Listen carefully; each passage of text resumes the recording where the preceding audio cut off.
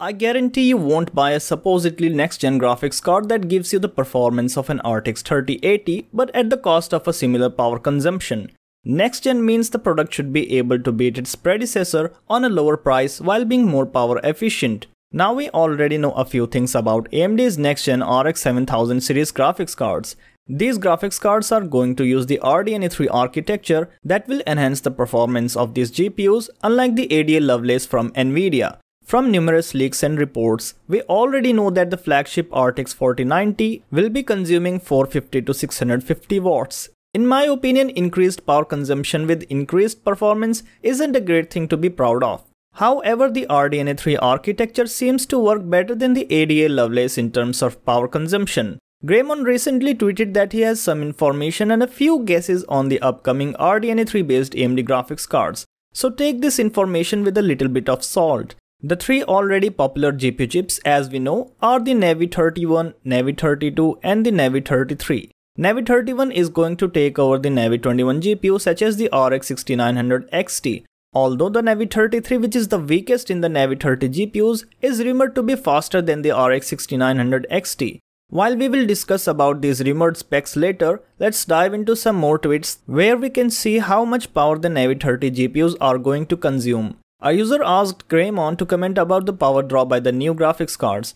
Greymon replied 350 or 450 watts for the Navi 31, 250 watts for the Navi 32 and 180 watts for the Navi 33.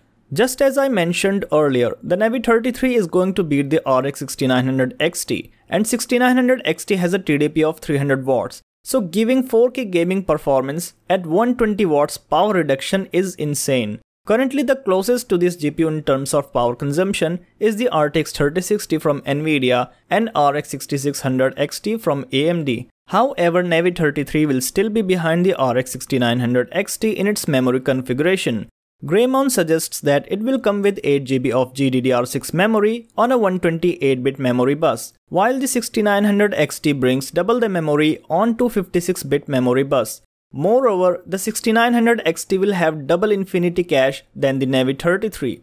Another surprising thing about Navi 33 is that it has only 4096 stream processors, which again makes the Navi 33 inferior to RX 6900 XT. However, Greymon argues that RDNA 3 architecture will do its job to surpass the RX 6900 XT despite Navi 33 being apparently slower on the paper. Due to having lower memory specs, it can also be argued if the Navi 33 will be great for 4K gaming, as 4K resolution requires more and better VRAM. But I will be still satisfied to see if it does a great job at 1440p resolution. Now the only thing left is its price. I hope that it won't be priced at $1000 like the 6900 XT, as it is supposedly the successor to the RX 6700 XT. A price tag of somewhere $500 to $600 will be much better. While it is still early to guess its price, as the RX 7000 series is not going to come before the late second quarter of 2022, better pricing will make it stand out from Nvidia graphics cards. I'm not only excited to see if this comes to be true, but I am even more excited about AMD's Rembrandt APUs, which are going to feature the fastest integrated graphics. If you haven't watched the previous video, make sure you check it out. And subscribe to the channel if you want to stay updated with regards to Navi 30 GPUs and other PC hardware as well. And I will be back with another interesting story soon.